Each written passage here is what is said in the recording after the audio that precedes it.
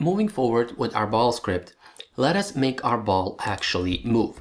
So here I'm going to create void move ball. And what we are going to do inside of this function is we are simply going to check if move left, then we are going to move our ball left. And here if move right, we are going to move the ball right. So what we are actually going to do is we are going to create a vector3 temporary position, which is going to be equal to our transform.position. So this way we are getting the current position of our game object. And if we are moving left, we need to say temp.x minus equals, and here we need to say force x multiplied by time.delta time. Now time.delta time is a really small number that is, or this number represents the time between each frame. So if we have 60 frames per second, this time represents the time from one frame to another frame, and it's used to, well, program situations like this, to smoothen out actually, well, situations like this. So transform that position is equal to temp.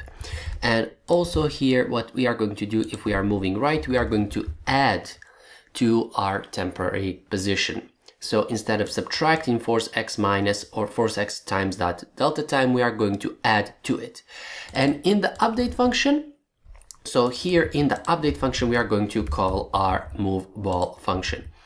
And that's why I set this move left and move right to be serialized fields, because now if we go here and select the ball, we can choose, well, the starting movement for the ball. If we don't click left or right, excuse me, here in the inspector panel, our ball is not going to move. If I click on move right, we see that the ball is beginning to move right. But now our ball goes outside of our screen. So what we need to do is we need to take our, well, ground right here that we have, copy and paste it 2 times, or we are just gonna copy it 1 time, and I'm going to name this one left wall. And I'm going to rotate it, well, -90, and I'm going to place it right here. So I'm going to put it at the 0 for the y-axis, and I am going to place it here, but I'm going to resize its y-axis because we need to resize it like this, because now when we have rotated it, we need to resize its y-axis. So resize it like this and place it here near the camera. So this white line right here represents the camera line. So here we are going to place it. And this is going to be our left wall. And also I'm going to create that tag. So here I'm going to create left wall, and you can assume that we also are going to have a right wall. So for the right wall, I'm going to copy and paste the left one, and I'm going to rename it to right. So right wall. I'm going to, well, rotate it now, but at +90. And I'm simply going to set its x to be positive, and this is going to move it, well, on the right side. So here we have our left and right wall. And don't forget to tag it. So here we need to tag the left one with the left and the right one with the right. Now, in order to make our ball change the direction when it touches the right ball, so we can, excuse me, the right wall. So we need to go here and we need to check if our target.tag is equal to right wall. So if we have touched the right wall, what we need to do is we need to say move right now is equal to false, because we were moving right, we touched the right wall, now we are moving left, and here move left is equal to true. And also if target.tag is equal to left wall, what we can do is we can do the opposite. So move left, so now move left is equal to false, and move right is now equal to true. And if we go back in our Unity editor and run the game now, again, I forgot to set the initial position or the initial movement of our ball. I'm going to move it on the right. Notice now when it touches the wall, it's going to change the direction. The same way if our ball touches now this side, it's going to change the direction. So as we see here. And well, this is practically for our ball movement. And now what we are going to program is when we hit our ball with our rocket, we are going to also destroy our rocket. So what we are going to do here, or for that, we are going to get the name of our ball.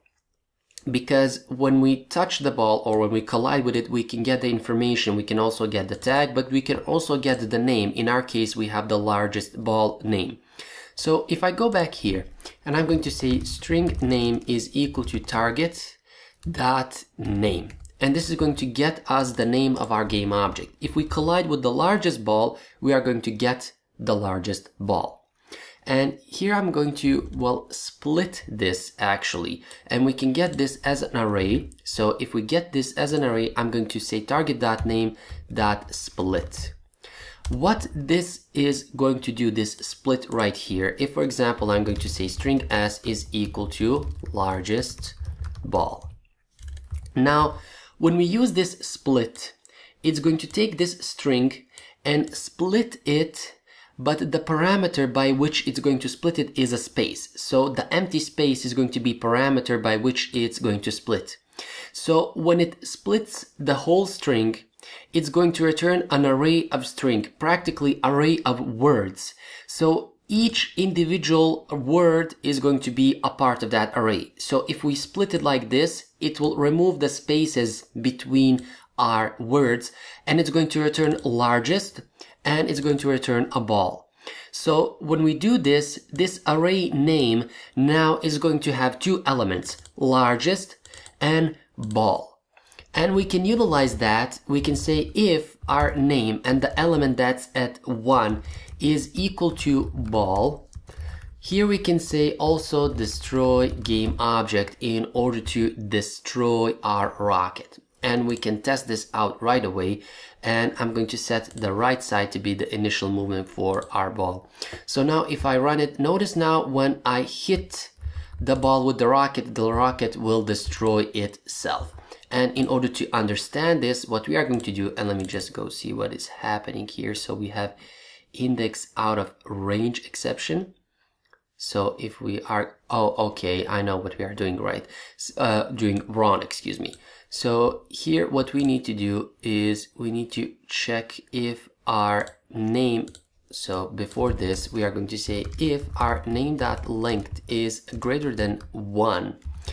Now what we are going to do is we are going to call it, because if we touch the ground, or excuse me, if we touch the top, that is right here, it only has one line, because we are not checking if we are colliding with the ball or something like that. We are simply getting the name of the target. So even if we touch our top game object, it's going to get its name. But now if the name dot length is greater than 1, and we know that our balls have two words, so largest or medium or smallest and ball, that's two words, so the length will be 2. And now if I run the game, we are not going to have this error. So let me just try it again. So now if I shoot, we see that we don't have that error. If I shoot the top again, which we saw that our, well, rocket went on top, we see that we don't have that error. And what I can do here is I can say for int I is equal to 0.